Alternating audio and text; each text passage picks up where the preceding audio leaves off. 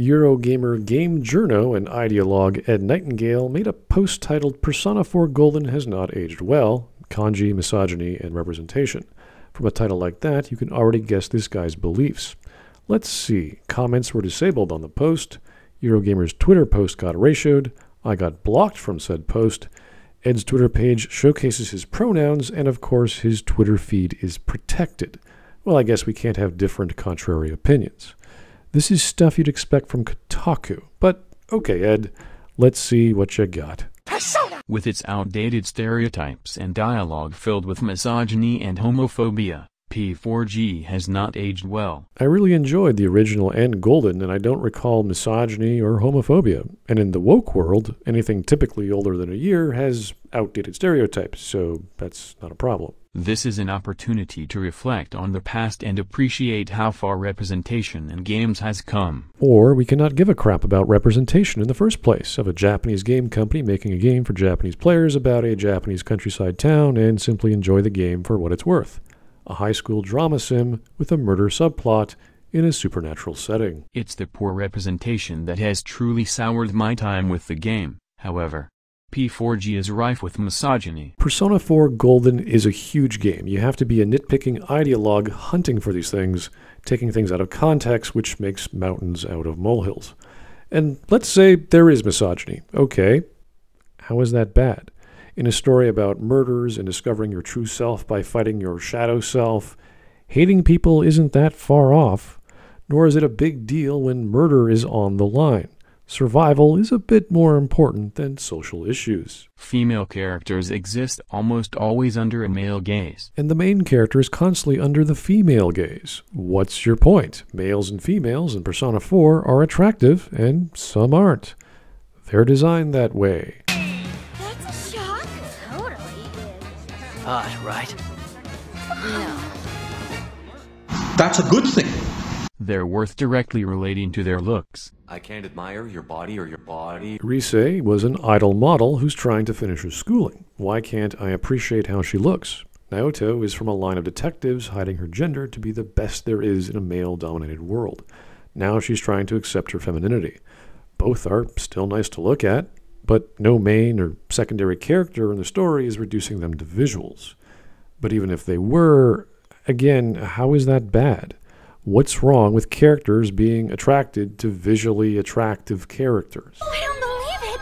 Even when you're ancient, you're still cool! They're almost constantly hit on, be it by their friends or even their creepy teachers. Welcome to the world of women, sir. You mean high school kids are attracted to each other? You mean like how Chie and Yukiko and, well, everyone else in the school are checking out the new kid, Yu? Because he's basically a prince from a big city, going to a town where not much happens. Come on, let's go! Everyone's staring. Who's nice with everyone and solves all of their major problems.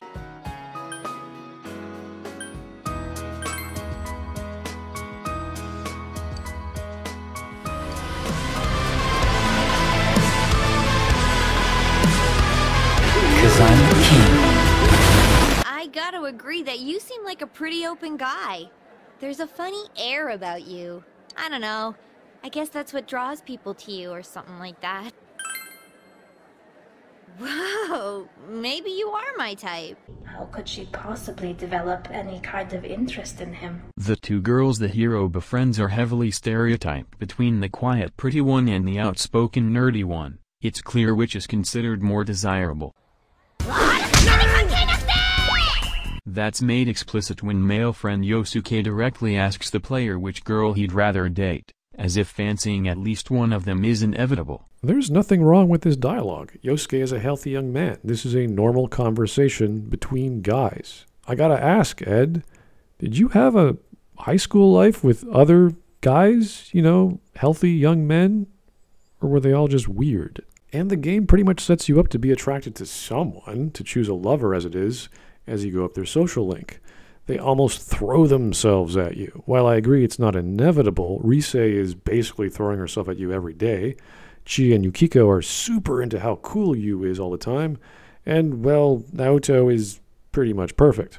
There's a few others, and they're all relatively dramatic, but they all make sense as to why they like the main character. So it's no surprise in getting to learn about these characters, you just might like them back. Storytelling. Wow. I chose neither, and my character's courage increased. It does take courage to not fit societal norms, after all. Hey, not that I care, but do you really swing that way? Huh? What way? I mean, I'm not judging or anything, it's cool, but since we're sharing a tent and all, Just two examples of the frequent misogyny present in dialogue. Compare this to Mr. Morouka, a voice-acted and avatared character who actively hates everyone. He's a bad teacher, but okay, Mr. Yamada hates women because he called Yukiko a cutie in front of his class. I guess he's never had a healthy male homeroom teacher who makes people feel welcome by giving them silly introductions. Oh yeah, remember when Chie asked the player character if they think Yukiko is cute too on the first day? So, tell me, you think Yukiko's cute, huh? Wow, that Chie, such soggy knees. Whoa! Are you blushing? Come on, don't start this again. She's really popular at school, but she's never had a boyfriend. Kinda weird, huh? Wow, it's like it's a theme with Yukiko. Everyone knows she's cute, even her best friend, except for her, because of her backstory. And this is all within the first hour of gameplay. Talking about Best Girl, she also attacks Yusuke by kicking him in the balls before even realizing he broke her DVD. She just chases after him and attacks him in their class. But yeah, I guess Ed missed that part of Chie being misandric, or maybe he understands Yusuke is just the comic relief character who sucks with girls. But it's okay when girls kick guys in the balls, but bad when a young man shares dirty jokes to his friends. Oh, and a day later, after meeting Chie, she forces herself under your umbrella. Yeah, that's not problematic at all, is it, Ed? Yep, there's Chie dripping all over the main character. She's totally not wet at all. That was pretty stupid. Thanks. And the second example of misogyny, according to Ed, is that Yusuke apparently calls up Chie at midnight to tell her dirty jokes. This is a whole month after Yusuke, Yu, and Chie went into the TV world, met Teddy, and are actively investigating a murder. They call each other up at midnight due to the Midnight Channel because of its supernatural nature. It seems perfectly reasonable to lighten the mood when nothing happens. But apparently, because Chie is a girl, telling dirty jokes to her is misogyny. Whoa, your handwriting really sucks. I don't want to be the comic relief! Critical hit to the net. Let's try staking out both Kanji and his family's store. We definitely don't want the killer getting ahead of us. That being said, Yukiko, can I have your cell number? Hey, was this your plan all along? No. I got everybody's phone number except for hers. And the Y section of my address book needs some filling out. While we're on the subject, could you stop calling me at night just to tell dirty jokes? You really sound like a pervert. Hey, I'm trying to have a conversation with Yukiko here. Oh, that reminds me. I need to buy tofu on my way home. Ooh, she didn't hear a word I said. And no one ate dinner that night. Wow, Yusuke sure is hateful to the women of the world by wanting to call up his friends with supernatural powers when said friends might be able to solve and prevent a murder. But let's talk about the kanji in the room. He's also gay, though not explicitly. No, he's not. His shadow acts obnoxiously gay, but kanji is not. He's just portrayed using harmful stereotypes that are at best awkward and at worst downright homophobic. Playing through his story arc is deeply uncomfortable. What do you mean the villains of a story appear harmful and awkward? What harmful stereotypes does Kanji possess outside of being a delinquent and being aggressive, which he resolves at the end of the story, which is the point of his arc? There's nothing homophobic about gay stereotypes. Using gay stereotypes doesn't make them homophobic, especially when you're in a fantasy land called the Midnight Channel, where symbolic, dark, twisted ideas of your unconscious mind, called shadows, come to life.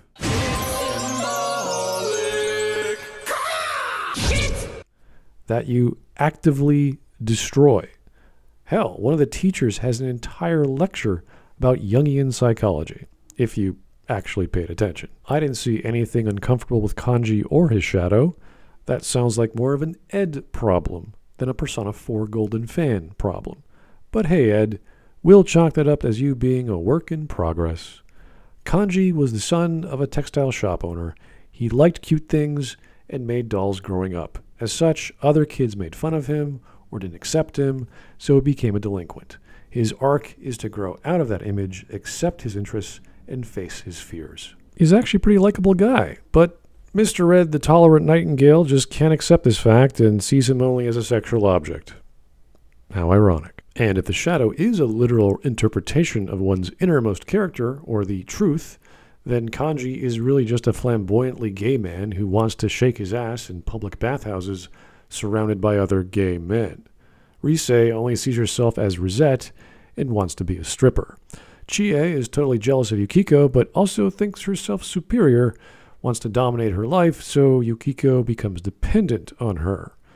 Yukiko wants to get railed by a line of studs. See, I'm out to tame me a whole pack of the best studs there are. Yosuke is bored, sick of everything, feels isolated, and is absolutely terrified of being alone, which means his happy-go-lucky attitude is just a facade. Teddy is really just a hollow shadow entity with no substance and no meaning, and is ultimately a pointless existence. Naoto is just a lonely, childish girl who wants to be a cool adult male detective, complete with a cartoonish sex change operation. But that would be all reductivist, and miss the point of accepting your shadow self. Kanji is simply attracted to cute things, like Naoto. Naoto is just the sweet-on Polly Oliver trope, where a man can see past the disguise of a woman dressed as a man. And with that trope comes all kinds of confusion. It's a common pattern in storytelling. And yet Kanji only gets nosebleeds when he looks at girls. In the anime, manga, video game world, nosebleeds are signs of sexual arousal. Being embarrassed and confused is not. We were talking about some pretty risque stuff in there. Sorry, Kanji. Did you get a nosebleed all over your pillow? Is Ed trying to diagnose Kanji? Kanji isn't suffering from whatever the devil internalized homophobia is. Sounds like you're projecting there, buddy. Kanji doesn't know what it means to be a man. The last thing his dad told him before he died. Dad told me something right before he died. If you're a man, you have to become strong. Felt like he was telling me I wasn't a real man. Pissed me off. So I changed my looks and pushed myself away from people. Fighting gangs, thinking I was protecting Mom, trying to catch this killer. I thought all that was how I was becoming strong. That I was really making up for all the trouble I caused. I was drunk off my power. But that wasn't it. That ain't what Dad meant. I still don't really get what being strong means, but I'm gonna start by not lying to myself. No more being scared of everyone, hiding my hobbies, staying away from people. People aren't that clear-cut. Kanji gets accused of being a bully by students and police alike, all because of his looks. He had no friends growing up because he'd rather play house instead of catch and go to home ec instead of PE. It has nothing to do with his sexuality, since he's 15. In fact, he ends up wanting to use persona powers to help the town be more peaceful. Now, he's got a short temper, like when he heard his mom got sent to the hospital, and he runs off embarrassed because he was so concerned about her, even though she was just fine. None of this exposition has anything to do with sex, sexuality, or sexual identity. And at the end, Kanji's just afraid of being rejected as he was as a kid. He never gave people the time of day to get them to understand his side of the story, whether it be his hobbies or being accused of being a delinquent. He was just scared. Like many coming-of-age stories, it's really nothing that new. Persona! But not to Ed. To Ed, He thinks Naoto and Yusuke are hostile towards Kanji's sexuality. Naoto tells Kanji he seemed to be an odd person, that his expression changed and she was quite surprised, that his actions were somewhat forced and unnatural throughout the time she was with him, and that he may have some sort of complex. A complex can mean many things, and it happens later on in the story that happens to be a fear of rejection. This is all to move the plot along to contact Teddy with this info. Again, nothing to do with sex, sexuality, or some sexual identity complex thing. As for Yusuke, it seems everyone in the party is uncomfortable except for Teddy. In Persona 4, you fight villains or enemies in the Midnight Channel. They could kill you. Combined with the fact Shadow Kanji is this obnoxiously gay weirdo, it's a bit disconcerting to the average person. Unless you've watched the Mass Effect 3 ending and Picard Season 2, Episode 9, well then nothing can never hurt your soul ever again. Kanji's sexuality is clearly coded as gay, but rather than accepting him, the other characters see this as predatory and odd. As with all enemies, they are to be defeated, for Kanji to accept and understand however he chooses. Shadow Kanji is not real. He's a twisted version of what others think of Kanji that he created.